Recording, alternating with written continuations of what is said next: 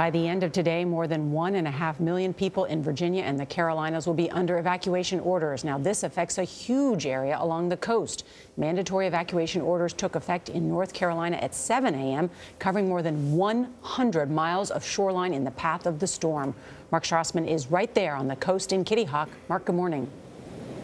Good morning. This area knows hurricanes. For instance, take the Kitty Hawk Pier behind me. It's about half the size it was in 2003 when Hurricane Isabel knocked the rest of it into the Atlantic. Now, late last night, President Trump issued a federal disaster declaration. That's to make sure resources will be ready when the storm makes landfall here as early as Friday morning.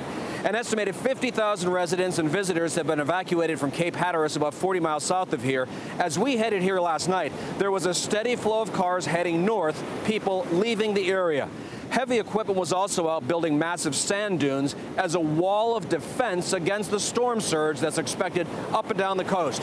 North Carolina Governor Roy Cooper called the surge, along with the winds and the island flooding, the three critical threats this state faces from Hurricane Florence. Officials with the National Hurricane Centers warn Florence is expected to linger over the Carolinas once it makes landfall.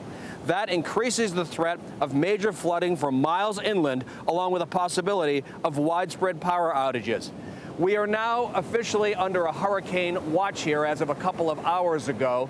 Emergency officials said they started evacuating, asking people to leave and then ordering people to leave over the last couple of days.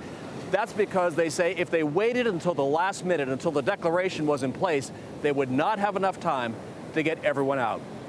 John? All right, Mark, thank you.